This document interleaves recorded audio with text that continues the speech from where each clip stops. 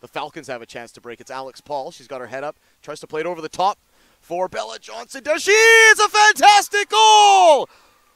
What a strike. It's actually Kayleigh Beaubien. It looked like it might have had too much pace on it, but she reels it in and side foots it past Vanessa Chung. Fantastic equalizer for the Falcons, who have shown they're here to battle today here at Willoughby Field.